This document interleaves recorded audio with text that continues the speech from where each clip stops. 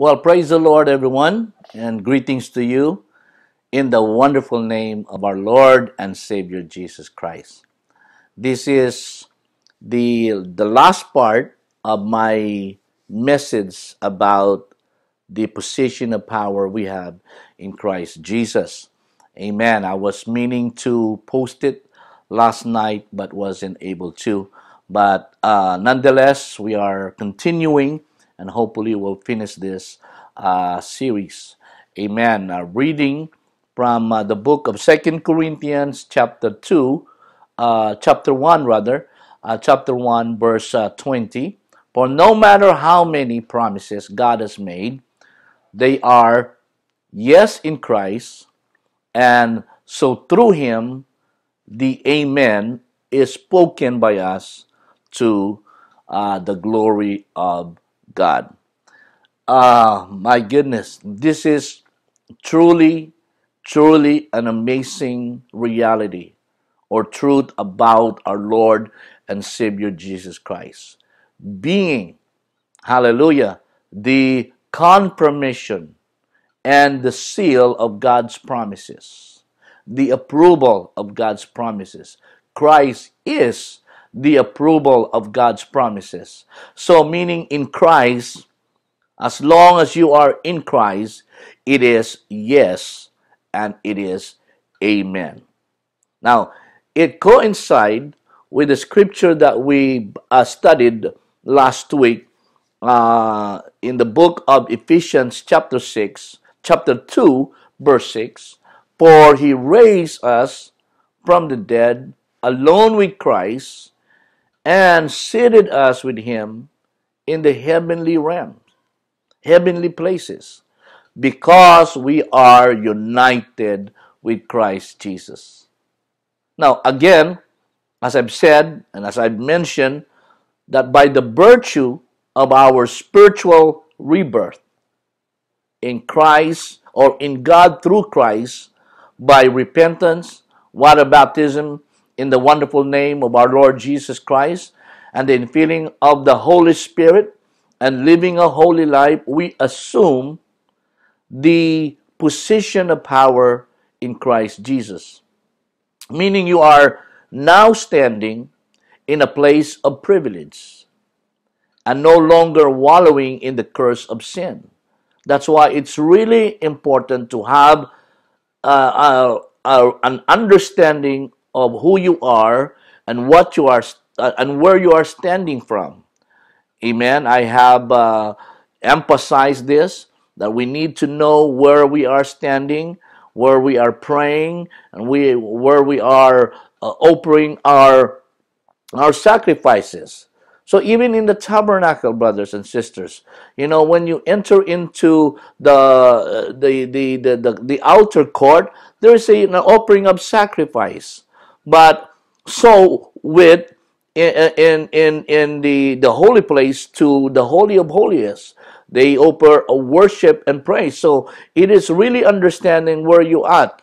Now, a lot of people, a lot of Christian believers, they don't have any idea where they are. So I already emphasized that last week. So we'll continue on this lesson, praise God, or a word that I would like to impart to our prayer group. Amen. Praise God. All promises of God are yes and amen. So in Christ, so therefore be in Christ, for he is the hope of glory. Amen. We have the promise of walking and living in the position of his grace. If you choose to avail to all of these God-given benefits and promises, we are able to walk in the newness of life, is surrounded by spiritual gifting and spiritual blessing in high places. The access to the throne of grace is open. It means that the spiritual communication is ongoing. There is no hindrance. There is no blockage. There is nothing that will stop you from negotiating or from understanding or from taking. Amen. So you have to bring your case. Amen. Negotiate your blessing. Just as it was before Adam and Eve disobeyed the commandments of the Lord. Jesus Christ restore us into the right positioning. The original intention of dominion and authority is now reestablished. That once broken relationship and communion with God is now restored. We are, the Bible said, seated with Him in the heavenly places. Praise God. It really means that you cannot do anything to open it because it is already open. Amen. Today, now, you must take what is yours. Amen. Align your thoughts, your understanding, your mind to this reality, to the promises of God, to this truth. Amen. To your now reality in Christ Jesus. Align to the promises of God. Amen. Standing on the promises of Christ, my King, as the song goes on to say, through eternal ages, let His praises ring. Glory in the highest, I will shout and sing, standing on the promises of God. Amen. Be conscious, be aware, and begin to delight. Hallelujah. Begin to enjoy and begin to appreciate in the fact that the Spirit of God, hallelujah, dwells in you, and become alert to the fact that you are in the heavenly atmosphere all the time in Christ. You are in a different vantage point of view before you were saved. We are now in a different vantage point of view before Christ picked us up from the miry clay of sin. We're no longer, hallelujah, looking up. We are looking down or looking straight to the eyes of the Lord. Amen. Discover, hallelujah, the intense passion of God's love for His children. And that is powerful. That is awesome reality if we understand how much God loves you and cares for you. So we need to discover step by step, understanding His ways and His words and His action. It is for His children because of His great love, His agape love of God, the unconditional love of God toward us, toward you. I was reminded, I remember the song, The Love of God is Greater Far, amen, than tongue or pen can ever tell. It goes beyond the highest star and reaches to the lowest hell. The love of God, how rich and pure, how measureless and strong. It shall forever more endured. Glory to God.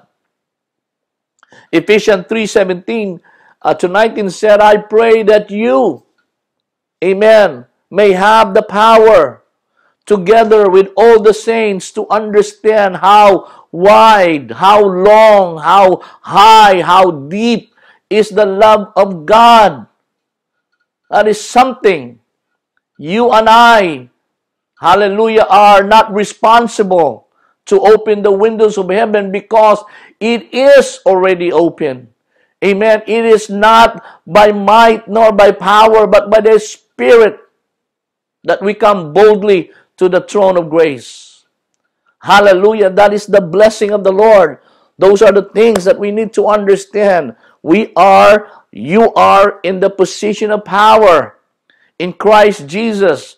Our vantage point is different before we were saved, before you were born again. Hallelujah. Before we're looking up, now we're looking down. Amen. And then we're looking straight to the eyes of God because we're surrounded and we are seated with Him. You need to know where you are at the moment. you are saved, if you repented of your sins and you accepted the Lord Jesus Christ as your personal Savior through water baptism in the wonderful name of Jesus Christ, and you receive the gift of the Holy Ghost, and you are trying to live a holy life, you are now ascended into that place of privilege, a place of glory in Christ Jesus.